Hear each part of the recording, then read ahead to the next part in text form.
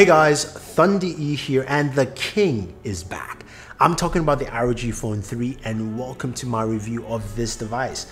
As we've been waiting for this device, this thing is a behemoth of a gaming device, and you know we love gaming devices on this channel. So the ROG Phone 3 packs in a lot of features, and when you look at it just side by side to the ROG Phone 2, it looks kind of similar except for a few design accents and of course the camera array at the back. Plus the ROG Phone 2 does have a headphone jack. The ROG Phone 3 does not have a headphone jack. But the cameras are nice, 64 megapixels, 8K recording. We'll get to that because we care about what's under the hood. And under the hood, we have a Snapdragon 865 Plus processor. Yes, plus, the new one that Qualcomm just mentioned, which means better performance than the 865. And it's also coupled with up to 16 gigabytes of RAM, which is what I have in this device. It starts from 8, it moves all the way to 16. Now, this is also coupled with 512 gigabytes of storage and max, which is what I also have. And we have a 6,000 milliamp battery. Are you going, wow? How long does that take to charge? Well, an hour and 45 minutes or so. And that's using the 30-watt charger that comes with it. And I will say this though, it takes about an hour and maybe 10 minutes to charge all the way to about 89, 90%. So the last 10% really trickle charges you on this device, just something that happens. But anyway, besides that, what else do we have in this device? The display, 6.59 inches. It's not a 60, it's not a 90.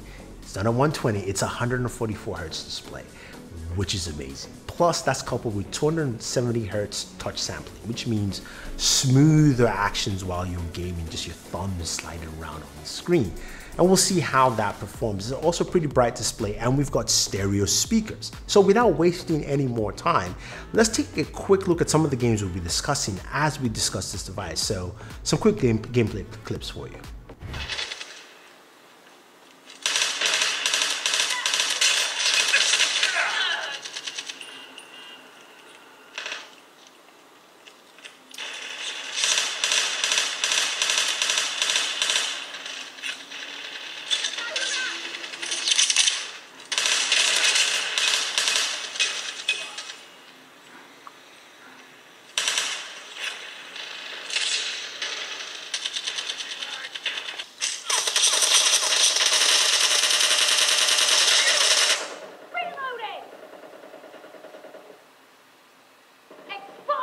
I need a scope.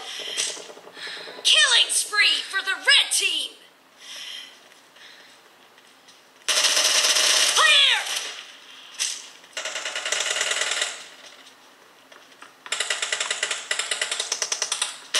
Cover me!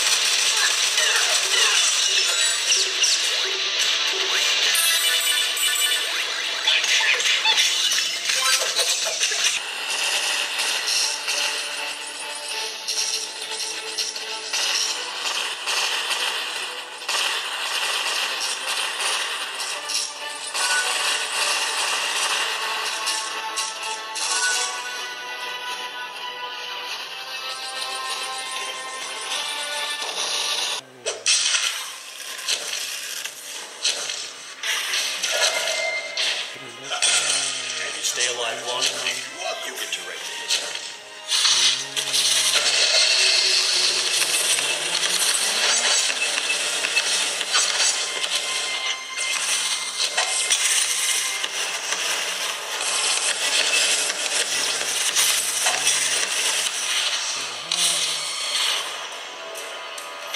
All right, so as you know, I had to start off with Call of Duty Mobile because I play a lot of COD, Warzone. Call of Duty Mobile is my go-to on a mobile device. And the first thing I'll tell you is that it runs well.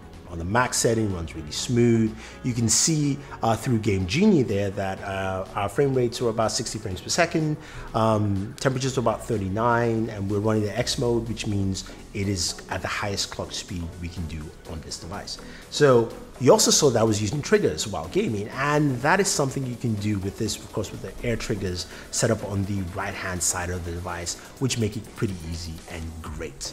Now moving over to PUBG. PUBG also taking advantage of those air triggers and also looking at it and running this game at its max game setting, extreme HDR. This thing ran really well. I mean, again, that touch sampling, 270 Hertz, it's great. It is absolutely fantastic. You need that. I wouldn't say you necessarily need that, but it makes a great experience for you while gaming. Now, temperatures for PUBG ran much higher at 42 degrees, maybe 43. Again, we're running at a much higher setting here, but it still ran well. And also those temperatures were gauged and matched with my own thermometer gun, which basically measured both PUBG and Call of Duty Mobile between 39 and 42. So that's something, of course, to take note.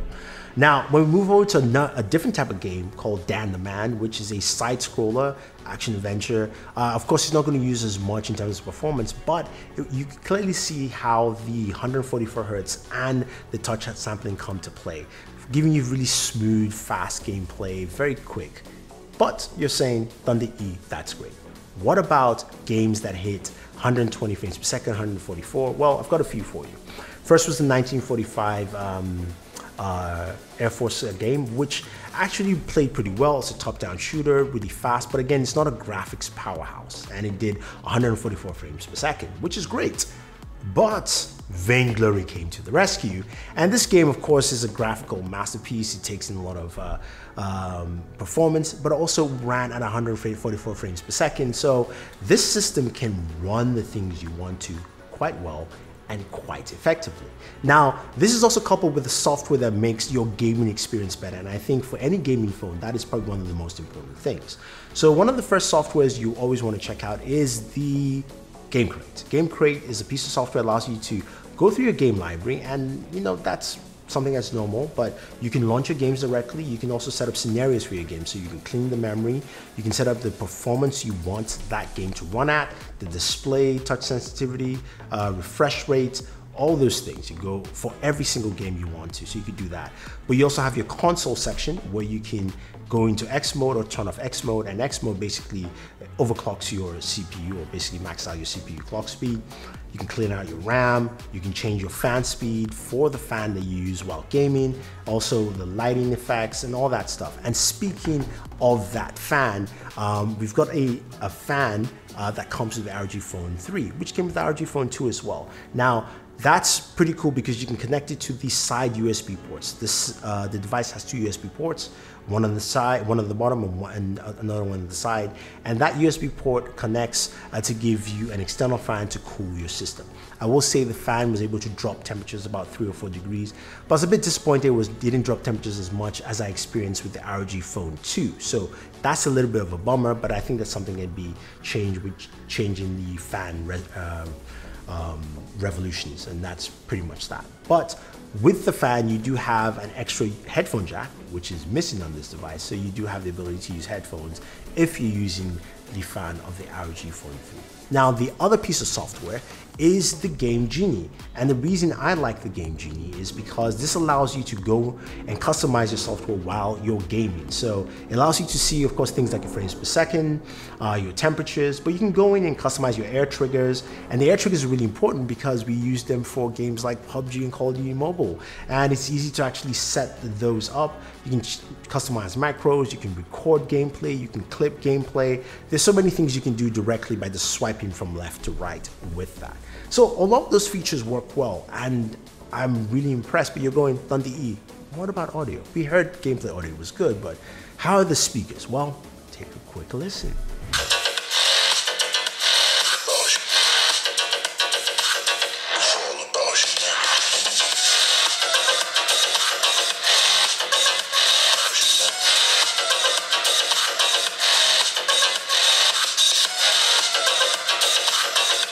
So the speakers are good. They're really good. They're loud, they're boomy.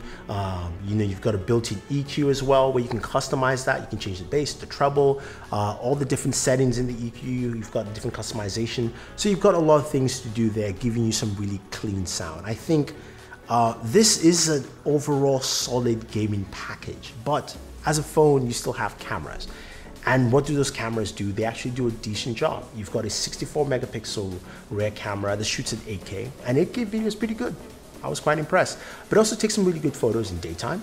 Also takes some really good portrait photos with the rear camera as well, and also takes some decent nighttime photos as well. So you've got an array there, and the front-facing camera at 32 megapixels does a good job in capturing really solid photos and also doing some good portrait shots as well. So as a gaming phone, this is like a good bang for your buck all around in terms of just performance and also extra features. The 144 Hz display is really nice, really smooth motion while just running around the OS. You can set it on 144, you can drop it down to 60, you can set it at auto, so it actually just maximizes your battery life. And battery life on this is really nice.